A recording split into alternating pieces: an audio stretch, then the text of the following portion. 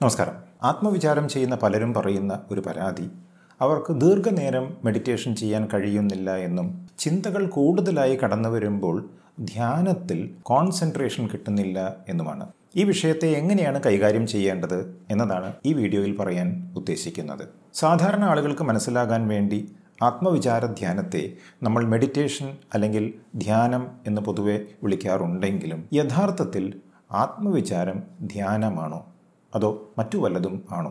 കൃത്യമായി പറഞ്ഞാൽ ആത്മവിചാരം ധ്യാനത്തിൽ നിന്നും വ്യത്യസ്തമാണ്. മെഡിറ്റേഷൻ അല്ലെങ്കിൽ ധ്യാനം എന്ന് പറഞ്ഞാൽ ഒരു വസ്തുവിൽ അല്ലെങ്കിൽ വിഷയത്തിൽ ഏകാഗ്രതയോടെ ശ്രദ്ധിക്കുക എന്നതാണ്. നമ്മൾ ധ്യാനിക്കുമ്പോൾ മറ്റ് പല ചിന്തകളും കടന്നു വരുമല്ലോ. അപ്പോൾ ധ്യാനവുമായി ബന്ധപ്പെടാത്ത ചിന്തകളെ മാറ്റി നിർത്തി അവയെ മറികടന്ന് നമ്മുടെ ധ്യാനത്തിൽ നമ്മൾ എന്തിലാണോ ശ്രദ്ധ ചെലുത്തേണ്ടത് അതിലേക്ക് വീണ്ടും മനസ്സിനെ എത്തിക്കുന്ന ഒരു പ്രോസസ്സ് ആണ് മെഡിറ്റേഷൻ. അപ്പോൾ മെഡിറ്റേഷൻ അല്ലെങ്കിൽ ധ്യാനത്തിൽ മനസ്സിന് വലിയ പങ്കുണ്ട്. ഇങ്ങനെ ഈ ധ്യാനാവസ്ഥയിൽ നമ്മൾ മുഴുകുമ്പോൾ എല്ലാ ചിന്തകളും കൊഴിഞ്ഞു പോയാൽ പിന്നെ മനസ്സ് ഇല്ലാത്ത ഒരു അവസ്ഥയാണ് ഉണ്ടാവുക. മനസ്സിൽ ഒന്നും കാണാൻ സാധിക്കുകയില്ല, ചിന്തകൾ ഒന്നും ഉണ്ടാകില്ല, ഒരു എംപ്റ്റി ഫീലിംഗ് ഉണ്ടാകുന്ന അവസ്ഥ. അതാണ് ആത്മവിചാരത്തിലേക്ക് വഴി തെളിയിക്കുന്ന സ്റ്റേജ്.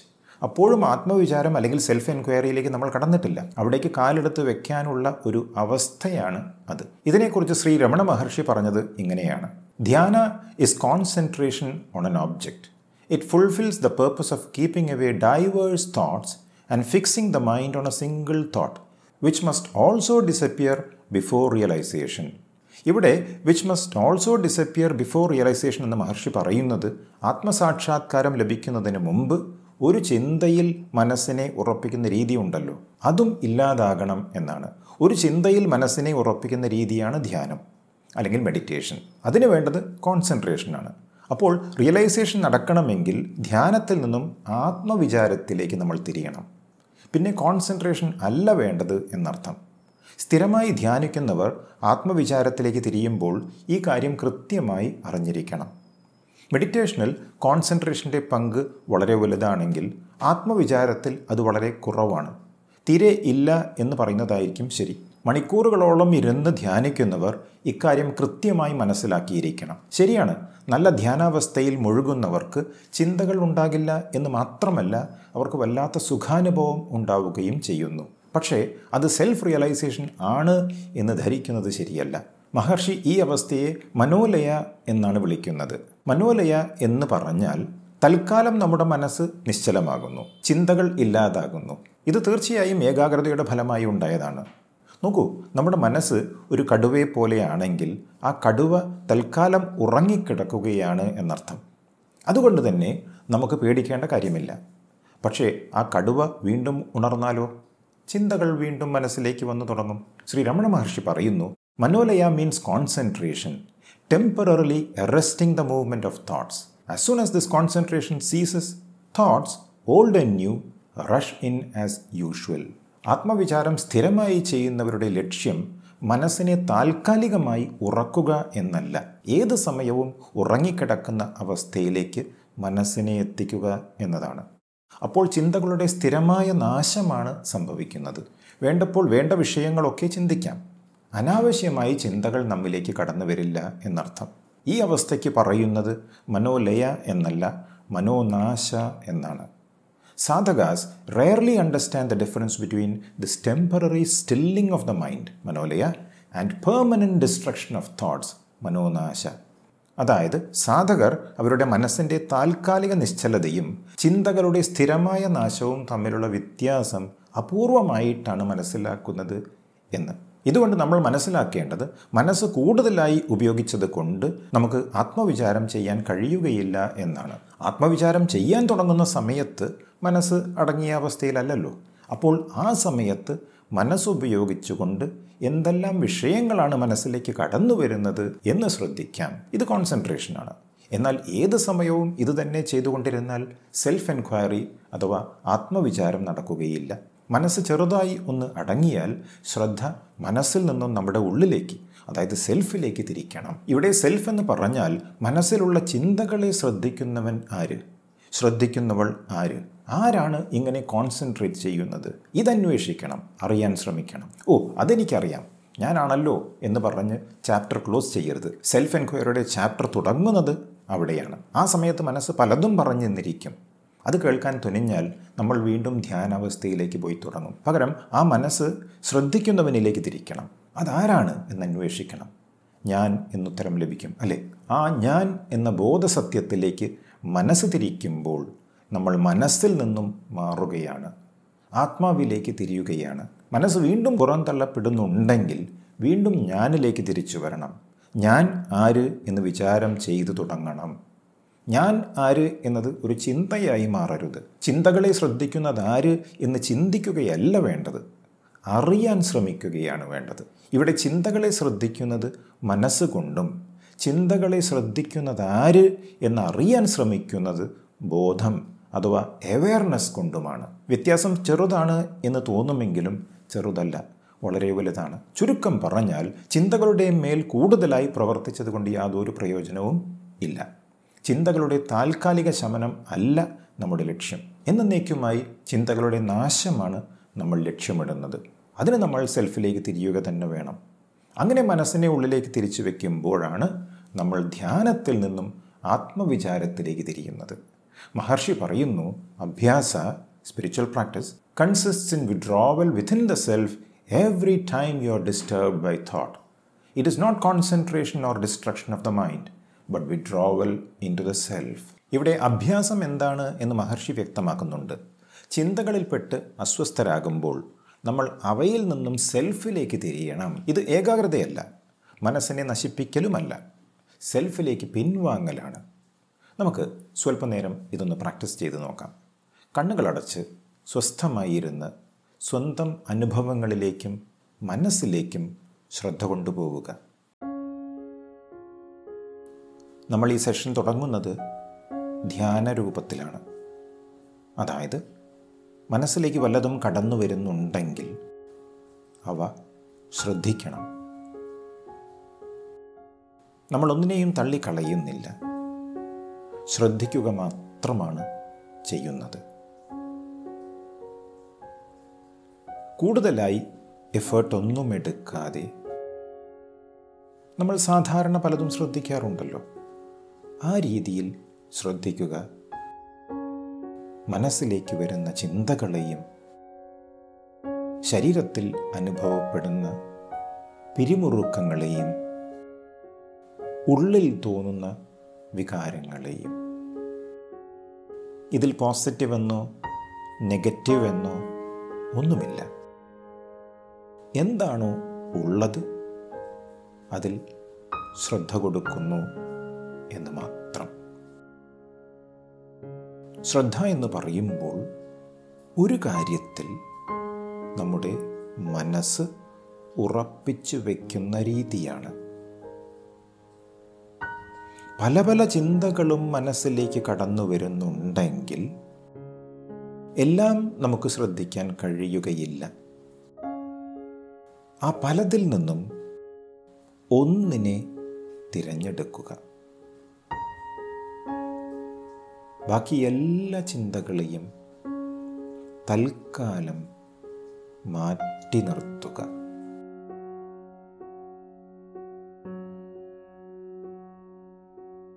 അവയെ വീണ്ടും പരിഗണിക്കാം എന്ന ഭാവത്തിലായിരിക്കണം മാറ്റി നിർത്തേണ്ടത്.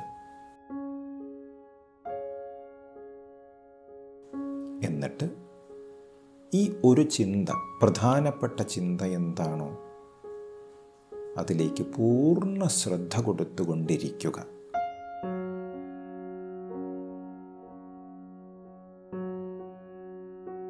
ആ ചിന്തയ്ക്ക് നിങ്ങളോട് എന്താണ് പറയാനുള്ളത്? പറയേണ്ടതെല്ലാം പറഞ്ഞോട്ടെ. എല്ലാം പറഞ്ഞു കഴിഞ്ഞാൽ വിട്ടുപോകുമല്ലോ.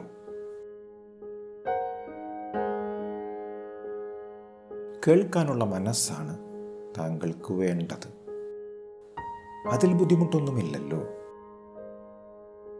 നിങ്ങളുടെ തന്നെ മനസ്സാണ് എല്ലാം പറയുന്നത് എന്നറിയാമല്ലോ. നിങ്ങളുടെ മനസ്സ് എന്ന് പറയുമ്പോൾ നിങ്ങളുടെ തന്നെ ഒരു ഭാഗമാണ്. മറ്റുള്ളവർ പറയുന്നതാണ് മനസ്സിലൂടെ ഇപ്പോൾ കടന്നു വരുന്നത് എന്ന് വിചാരിക്കുക. അങ്ങനെയാണെങ്കിലും നിങ്ങളുടെ മനസ്സാണല്ലോ ഇപ്പോൾ അത് പൊക്കിക്കൊണ്ടുവരുന്നത്. അത് കേൾക്കുക, അറിയുക, പൂർണ്ണ മനസ്സോടെ, ശ്രദ്ധയോടെ. കേൾക്കാനുള്ള മനസ്സ് നിങ്ങൾക്കുണ്ടാകുമ്പോൾ ആ ചിന്തയുടെ വീര്യം കുറഞ്ഞു വരുന്നതായി താങ്കൾക്ക് അനുഭവപ്പെടും. ഈ ചിന്തയുടെ ദൗത്യം എന്താണോ അത് അവസാനിക്കുന്ന ഒരു സമയമുണ്ടാകും. അതുവരെ കണ്ടുകൊണ്ടും കേട്ടുകൊണ്ടും അറിഞ്ഞുകൊണ്ടും ഇരിക്കുക. That's right.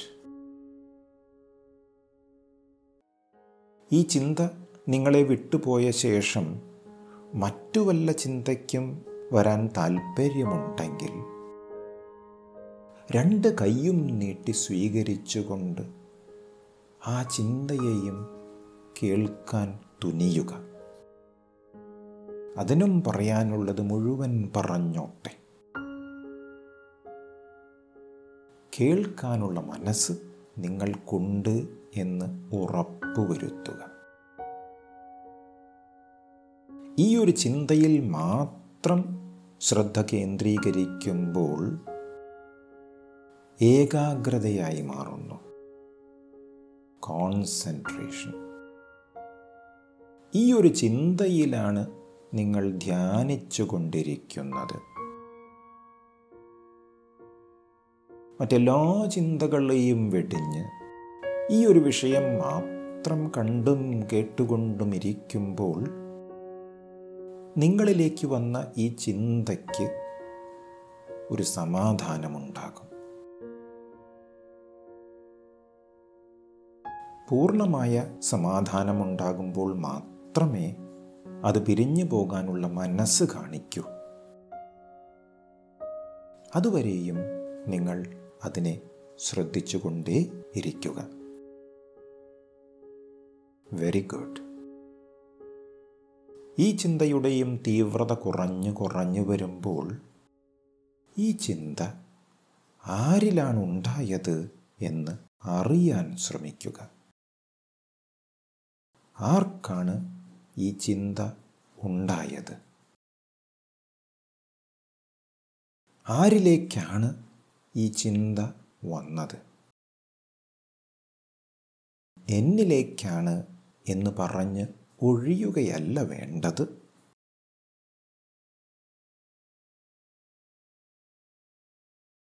ആ ഞാനിലേക്ക് മനസ്സിനെ തിരിച്ചു പിടിക്കുകയാണ് വേണ്ടത്. അറിയുന്നവനെ അറിയുക. Becoming aware of the thinker. ആ ഞാൻ എന്ന ബോധസത്യത്തെ അറിയുക. അതിൽ ഉറച്ചു നിൽക്കുക.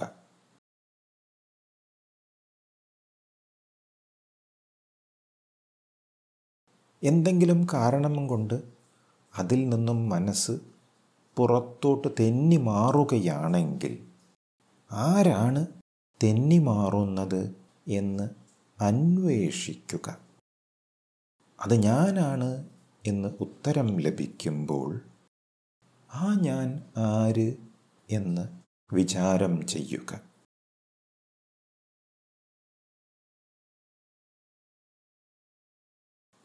ഞാൻ ആര് എന്ന് മനസ്സിൽ ചോദിക്കുകയല്ല വേണ്ടത്. ഞാൻ ആര് എന്ന് വിചാരം ചെയ്യുകയാണ് വേണ്ടത്. ചോദിക്കാനുള്ള ഭാവമാണ് ഉള്ളത് എങ്കിൽ ആർക്കാണ് ആ ഭാവമുള്ളത് എന്ന് വീണ്ടും വിചാരം ചെയ്യുക.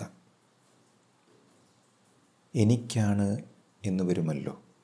അപ്പോൾ വീണ്ടും ഞാൻ ആര് എന്ന് അന്വേഷിക്കുക. Who am I? ഇതാണ് സെൽഫ് എൻക്വയറി അഥവാ ആത്മവിചാരം.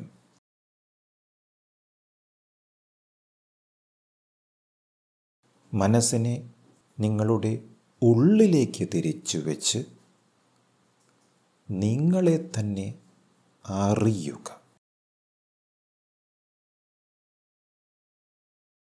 Become aware of the awareness that you are.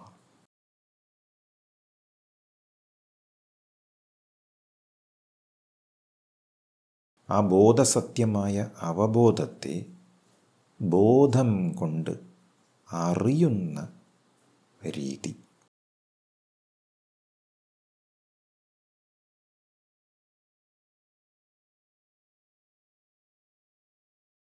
മനസ്സിലെ വ്യാപാരങ്ങളിൽ നിന്നും സെൽഫിലേക്ക് അലിഞ്ഞു ചേരുന്ന രീതി.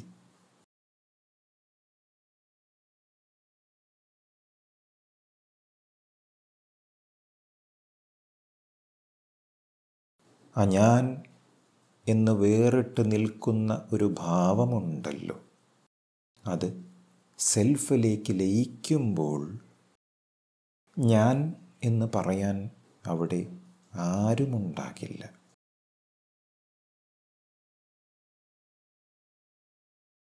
ശരിയാണ്, ഇവിടെ ആരുമില്ല എന്ന് തോന്നിയിട്ടുണ്ടെങ്കിൽ ആ തോന്നൽ ആർക്കാണുണ്ടായത് എന്ന് വീണ്ടും വിചാരം ചെയ്യുക.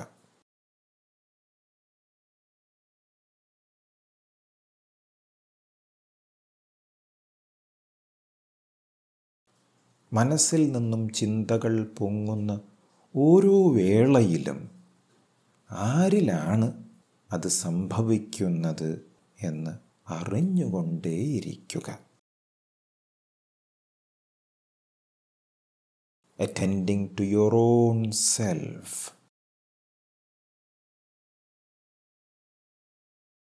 തൻ്റെ ആത്മാവിലേക്ക് ഇറങ്ങിച്ചെന്നുകൊണ്ട്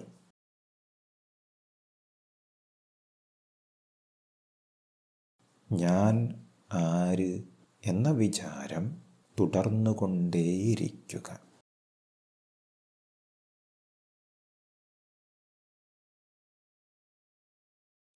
ഹൂ am I? അതന്വേഷിച്ചുകൊണ്ട് തന്നിലെ ആഴങ്ങളിലേക്ക്. ഒരു മുങ്ങൽ വിദഗ്ധൻ കടലിൻ്റെ ആഴങ്ങളിലേക്ക് ചെന്ന് രത്നങ്ങൾ പെറുക്കിയെടുക്കുന്നത് പോലെ നിങ്ങളുടെ ഉള്ളിൻ്റെ ഉള്ളിൽ ഉള്ള പരമമായ സത്യത്തെ അറിയാൻ സഞ്ചരിച്ചുകൊണ്ടേയിരിക്കുക. ഉള്ളിലേക്ക് പോയിക്കൊണ്ടേയിരിക്കുക.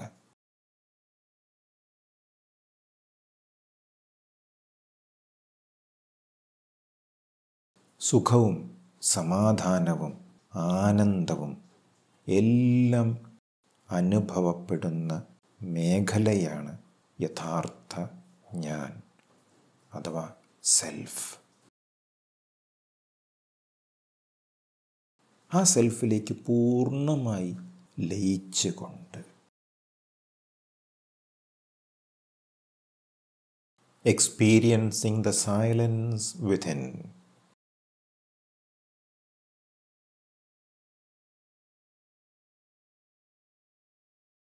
Who am I? ഞാൻ ആര്?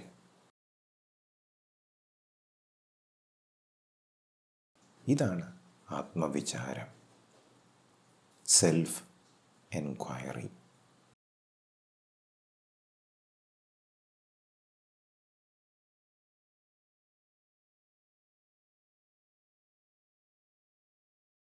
ഈ വിചാരത്തിൽ നിന്നും പുറത്തു വരാൻ സമയമായി എന്ന് തോന്നുമ്പോൾ താങ്കൾക്ക് പതുക്കെ കണ്ണുകൾ തുറക്കാവുന്നതാണ്. Welcome back. ഈ വീഡിയോയിൽ നിന്നും സാധാരണ നമ്മൾ ചെയ്യുന്ന ധ്യാനവും ആത്മവിചാരവും തമ്മിലുള്ള വ്യത്യാസം മനസ്സിലായി എന്ന് വിചാരിക്കുന്നു. സ്ഥിരമായ പ്രാക്ടീസിലൂടെ മാത്രമേ ഇവ രണ്ടും എന്താണ് എന്ന വ്യത്യാസം നമുക്ക് അനുഭവത്തിൻ്റെ വെളിച്ചത്തിൽ കൃത്യമായി മനസ്സിലാക്കാൻ കഴിയുകയുള്ളൂ. കുറേ കാലം ആത്മവിചാരം പ്രാക്ടീസ് ചെയ്തവർക്ക് ഒന്നിലും കോൺസെൻട്രേറ്റ് ചെയ്യേണ്ട ആവശ്യം വരുന്നില്ല. എപ്പോൾ വേണമെങ്കിലും ആത്മവിചാരത്തിലേക്ക് ഡയറക്റ്റായി പോകാൻ കഴിയും. തുടക്കക്കാർക്ക് അത് പറ്റിയെന്ന് വരില്ല. ചെയ്യാൻ പറ്റിയാൽ നല്ലത്, പറ്റിയില്ലെങ്കിലും ഓക്കെയാണ്. നിരന്തരമായ അഭ്യാസത്തിലൂടെ ഏതൊരു വ്യക്തിക്കും ചെയ്യാൻ കഴിയുന്ന പരിശീലന രീതിയാണ് സെൽഫ് എൻക്വയറി അഥവാ ആത്മവിചാരം. ഈ വീഡിയോ താങ്കൾക്ക് ഉപകാരപ്രദമായി എന്ന് വിചാരിക്കുന്നു. വല്ലതും ചോദിക്കാനോ പറയാനോ ഉണ്ടെങ്കിൽ കമൻറ്റിൽ എഴുതിയാൽ മതി. കൂടുതൽ ആളുകൾ ചോദിക്കുന്ന സംശയങ്ങൾ നോക്കിയായിരിക്കും തുടർന്നുള്ള വീഡിയോകൾ ഈ വിഷയത്തെക്കുറിച്ച് ചെയ്യുക. ആത്മവിചാരത്തെക്കുറിച്ചും ആത്മസാക്ഷാത്കാരത്തെക്കുറിച്ചും കൂടുതൽ അറിയാനും പഠിക്കാനും പ്രാക്ടീസ് ചെയ്യാനും താല്പര്യമുള്ളവർക്ക് വേണ്ടി ദ ജേർണി വിത്തിൻ എന്ന പേരിലുള്ള ഓഫ്ലൈൻ റിട്രീറ്റ് വർഷത്തിൽ പല സമയങ്ങളിലായി നടത്തി വരുന്നുണ്ട്. ശ്രീ രമണ മഹർഷിയുടെ ടീച്ചിങ്സ് ആസ്പദമാക്കിയാണ് റിട്രീറ്റ് നടത്തി വരുന്നത്. അതിലൊന്ന് കൂടണം എന്ന ഉൾവിളി താങ്കൾക്കുണ്ടെങ്കിൽ പങ്കെടുക്കുന്നതിൽ തെറ്റില്ല.